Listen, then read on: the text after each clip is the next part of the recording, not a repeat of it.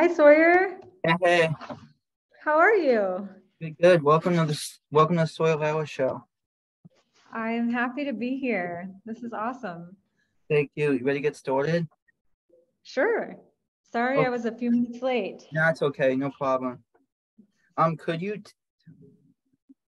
tell us a little bit about yourself and what your connection is to the IDD community? Sure.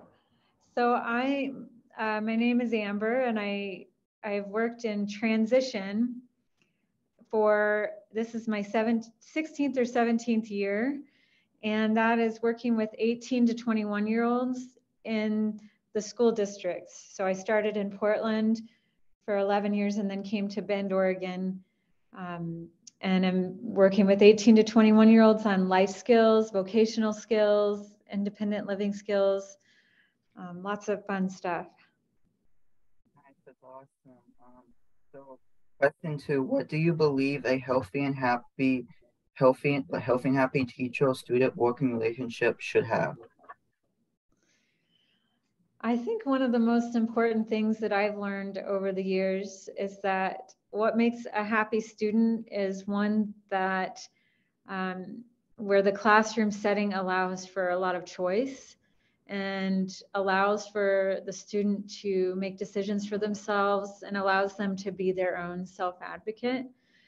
I think when a student doesn't have those kinds of things, they're not as happy and they don't learn as much either if they're not able to be a member of the team. The most important member of the team, really, is the student. So basically what you're saying, the follow-up question on that is basically if they're not kind of allowed to, I guess, if they're kind of not allowed to kind of like do what's best for them working wise, sort of, if they're just kind of like, not kind of like, I don't want to say like loyal soldier type of thing, but they're just like, they're kind of like, you're not part of the team. So I guess just so that what you're saying is so they can have like their own like say kind of like in what they want moving forward kind of thing. Exactly. I think when we let students be in the driver's seat, especially once they're 18, they're an adult. They should be taking more of a role in making decisions for their own life. I think it's really empowering for students, and it's different than maybe they have experienced in middle school or high school. And so there's more growth there. I think another thing I've learned is to allow students to make mistakes, because sometimes we shield students from making mistakes, parents and teachers alike. And they say that the most learning that happens is when we fail. And I just feel strongly that everyone should be allowed to pursue something, even if the parents or teachers think they're not going to achieve that. Or I think by failing, we learn, and it can lead us in new directions. And yeah, failure is okay. Yeah, that's awesome. Yeah. So question three, what are some of the obstacles you have faced in your choosing profession? Obstacles, let's see. I think some of the obstacles are that I feel there's this kind of constant conflict between the paperwork side of the job and the hands-on side of the job. And sometimes the paperwork demands more attention than I would really like, because I like to be around students more than I like to be in front of a computer. That's one challenge of the job, I think. So question four, this is kind of a big one. Why should legislators and or local officials be more interested in our community? That's a great question. I think things have really improved, even in my short time in this field. But I think there's a lot more work to be done. I think that I won't be completely content until people with disabilities truly have equal access to the workforce and jobs and accommodations in job settings. And healthcare access, access to healthy relationships and classes and curriculum in schools. And I think there's still some things that we need to change as parents and local officials and people really high up as well. Yeah, those kind of this still, I mean, we're moving forward in the right direction, but there's still kind of the stigma. For some reason, we still can't get rid of it. There's still like, you're super smart or super dumb stigma, which we're trying to get rid of, but we can't for some reason change people's minds completely. And that's kind of what gets a little sad a little bit. It really is, because you and I both know that that's just not true. And that kind of grouping people in those two categories just isn't reflective of what's really going on. And I think we kind of measure intelligence and we think it's like, oh, math and reading and those kinds of things. But I think we're finding out about even students who don't have experienced disability. There's all kinds of intelligences that we all have. It's not just reading, writing, and math. And but yeah, I think we really need to change our thinking about the rights of people with disabilities, and in terms of their right to have children, to marry, to be educated about those kind of things. And because that's been an area where there's a lot of need for people to change their minds. Well, can you talk a little bit more about that, since I didn't really, because that's kind of something I'm not very familiar with, I guess. So yeah. So I teach, a healthy relationships class, and about every other year, and just went to a training recently where there were rights of people with disabilities listed from the ARC, that organization, and then also the World Health Organization, where people are starting to stand up and say, hey, people with disabilities have the same desires that everyone else does in terms of relationships. Maybe some of them want that, maybe some of them don't, but it's very normal and healthy for people to have those desires for connection. And how are we meeting that need? Are we teaching people the skills and the classes that they need to have those kind of relationships in their life? Or are people like saying, well, people with disabilities don't have those same needs, so that's not true, So that's one of the areas that I'm passionate about.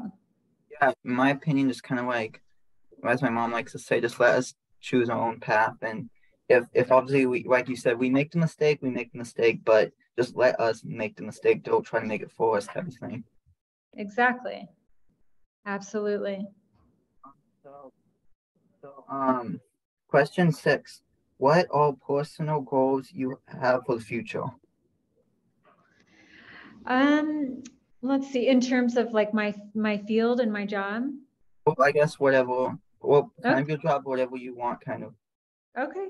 Let's see. So one thing I'd like to, I'm trying to think of, well, one thing I think I'm always working on is trying to connect students to resources in their communities. I'd like to get more knowledgeable about the mental health supports that are available to students. There's a lot of students, because of COVID, that have experienced some mental health stuff, some more than others, and some you would say crisis situations. And so I'm just always trying to expand my knowledge of what's out there, because I can't wear every hat or fulfill every need that a student has. And that wouldn't really be beneficial to the student if I try to do everything, and need to connect students to what resources they're going to have after they leave our program. So that's one area I'd like to just get better at that. Kind of, I guess. So my provider came over one day and I was talking to him about, I'm like, I'm gonna start a YouTube channel. I'm gonna start a YouTube channel. My family kind of thought I was popping off a little bit, so I didn't really think of anything of it until literally my provider came over one day and I was like, hey, you're the first interviewee, and so I kind of took off guard a little bit, but and so she was the first interview, and then the second interview was Mark and Nikki, some people, my agency that I work that support me and everything. And basically I started this channel because I've been very lucky and fortunate that I did come from kind of I don't want to say that I come in a little bit of privilege due to my living on the South, living at Southwest, going to Wilson, getting to go to the transit program, getting to go to TCIO, now working at Nike, obviously. And now, so I've been obviously very, very lucky that I'm not gonna lie, my mom with whole connection, everything I've helped with it too. So I'm very lucky. And so what this channel is trying to kind of like give what everybody else in the industry, sort of what I have, sort of to help them, sort of I can use my platform a little bit to kind of like help move the industry forward, I guess.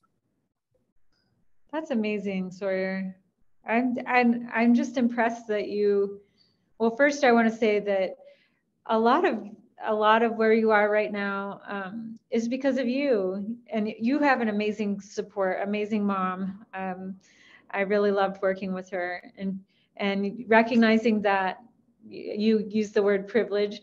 And that's great that you can recognize that, but you have really created, your mom has helped you create your own path too, and you've put a lot of work in to get where you are. And just like this, you had this vision and this dream to do this, and that's awesome. Yeah, it was a So lot of hard work and a lot of basically what I've achieved is most likely just it's not really talent. I would say it's hard work and just a lot of determination. Maybe a little bit over determination, but still determination as sort of yeah. what advice would you give to students that are how old are you now? If you 26? Yeah, sorry, 26. So, yeah, what advice would you give to students who are kind of in their transition years for, looking ahead past school? What kind of advice? Because you seem like a really self-determined, you're person, you're a good self-advocate. What advice do you have for them, maybe? I guess for younger students try to stick on your dream because my dream was obviously to be in sports and work in sports, but also allow life to kind of like it happened with this, allow life to kind of like take its own path, kind of like knowing when, because like I would say possibly just stick to your guns a little bit, but let other people help you, but don't try to kind of do it the way you want. And if you fail, you fail, but that's kind of how I did it. And I get it for some people like I was when I first into TCIO and stuff, it's kind of gonna be a new transition. You're not, at first, you're kind of fail because I didn't know what I was doing at first. And so, but eventually, if you stay on your path and you kind of let life do its own thing, you'll eventually get there. So just hang in there and not get frustrated. I get that's hard to do, but I love that. So keeping your eye on that ultimate dream and being okay with like some mistakes and frustration along the way. That's really smart. And the key to success, I think. allowing mental and allowing to obviously in my case with my anxiety getting bad and not being able to sleep and stuff, allowing your mid being okay to talk about your mental health because that is something that's kind of getting me a little bit with my anxiety being at the level that is. So trying to, I know it's hard and nobody wants to open up to a therapist, and I get it, but being okay going to somebody and opening up. So Absolutely. Yeah, it's something that a lot of people aren't comfortable with, but that's awesome advice. And yeah, just being okay with not being okay, right? Everybody's struggles at some point in their life with something like that, and being okay to talk about it. Yeah, and get support.